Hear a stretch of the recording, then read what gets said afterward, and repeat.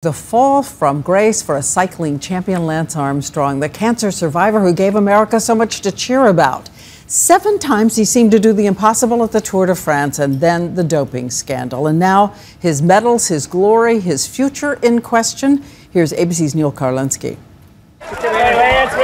In the span of just 24 hours, Lance Armstrong has gone from champion to disgrace. Headlines around the world were quick to tear into the 7-time Tour de France winner. The U.S. anti-doping agency said today it's official. Armstrong is banned for life and disqualified of all competitive results since August 1998. All of it, they say, because he used prohibited substances, including EPO, blood transfusions, testosterone, corticosteroids, and masking agents. He has been, without doubt, the finest rider in this race. His story is the stuff of legends. He beat cancer, became the greatest rider of the world's hardest race, and turned his name into a brand. What am I on?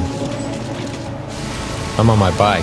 But if Armstrong didn't win those 7 tours, figuring out who did won't be easy. With the exception of a single man, the top podium positions, 21 riders in 7 years, are filled with racers implicated in doping scandals. In nearly every single case, the runner-up has been implicated in doping at some point. Armstrong still maintains his innocence and says in a statement, "Enough is enough. Today I turn the page. I will no longer address this issue, regardless of the circumstances." His Livestrong Cancer Foundation sold more than 100 million of those famous yellow wristbands, and he's estimated to have earned $10 million a year at times during his storied career. Today, Nike is sticking with him, even though USADA says he's no longer a Tour de France winner, just another drug cheat who finally got caught. Neil Karlinski, ABC News, Seattle.